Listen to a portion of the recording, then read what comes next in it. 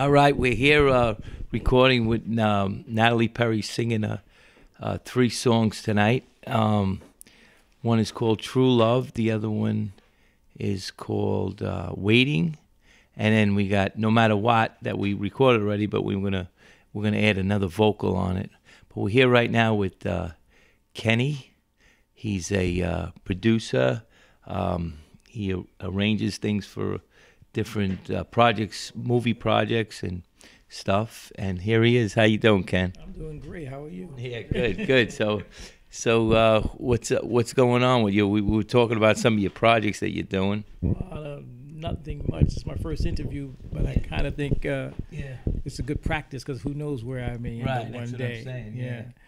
We're doing a lot of creative things in the entertainment space for independent film producers, directors, actors who want to get more control and have more control over their creative art in the form of ownership.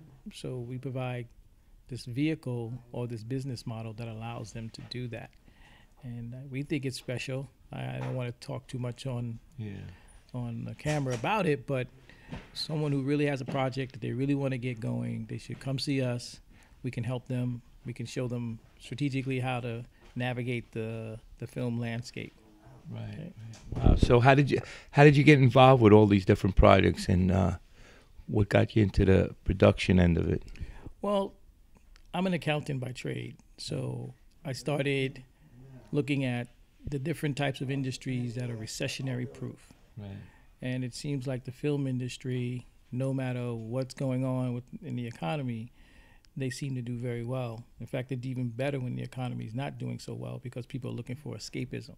Right. So we started analyzing those films that actually after 2007 and 2008, how they did in the marketplace. And surprisingly, we noticed that a lot of films made a lot of money in those years when the economy was not doing so well. Right. The housing bubble, those things, I guess, forced people to go look for some sort of escapism. So if you look at the numbers, they speak for themselves.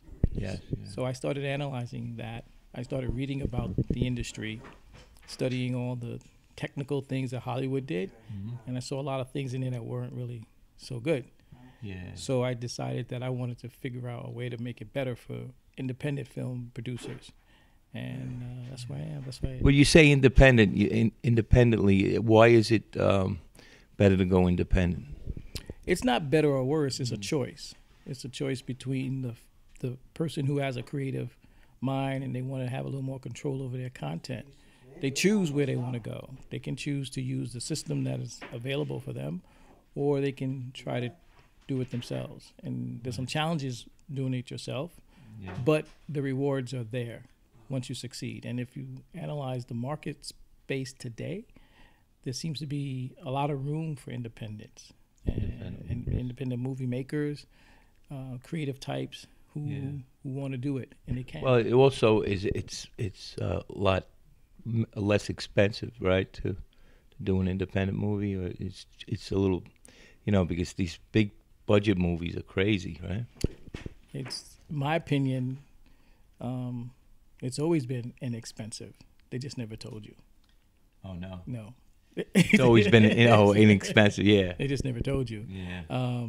So they found a way, I believe, to create a system that allows them to do things within their space, within their ecosystem, and then it forced another ecosystem to sort of try to survive, and that's the independent ecosystem, where there's producers, directors, actors, creative types that want to do things, but they couldn't fit in that system that has a lot of product sitting on the shelf that's earmarked already for distribution. Right.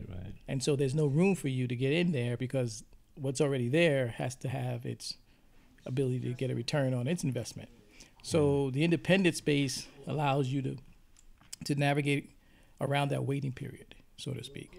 Cool. Yeah. So all right. So you got a lot of projects going.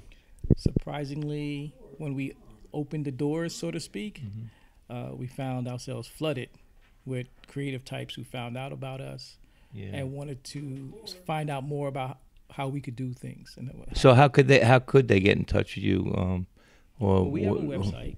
Okay. We have a website, www.zicacque.com. That's ZICAQUE.com. And it explains what we're looking for.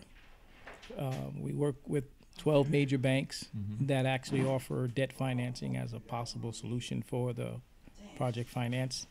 And we actually have some equity investors who are looking to get involved but don't want to go 100% into the project. So we blend the two, and that's how we create the uniqueness for the producer to own a lot of the content as well.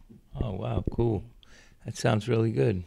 So they could get in touch, like if they have a good project or a good idea, they could get in touch with you and go from there, right? It'd be nice if they had a little bit of a understanding of the industry as well, because we like to work with people who have the experience and understanding of what's involved. Right. It's not going to happen overnight. Yeah. It is a process. Right. The financial component of it is just one part of the process. The creative process, the distribution process, those all well, it all has to come together. But the better the project, or the better, how would you know if the project is good or not? Like, how do you get it out there to see that? Or there's great projects. Hollywood has a lot of them sitting on the shelf. We know that. But it's the strategy and the execution of that strategy is how you win.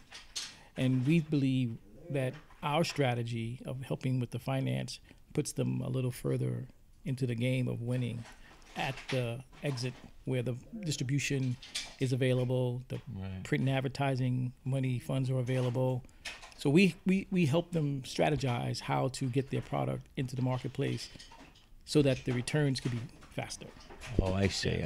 So so you not only take on the project or create the project, you do the business end of it. That's correct. We like to call ourselves the strategic financial arm of the business. Strategy. It's basically all strategy.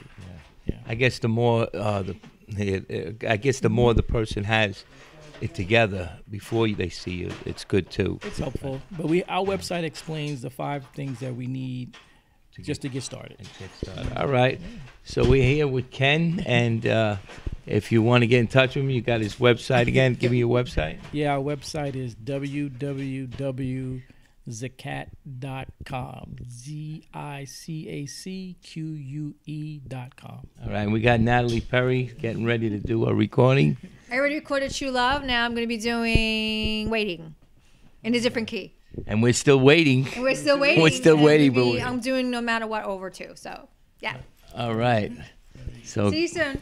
All right. We'll see you. Bye. All right, Ken. Thank you. Thank you. All right. Bye-bye.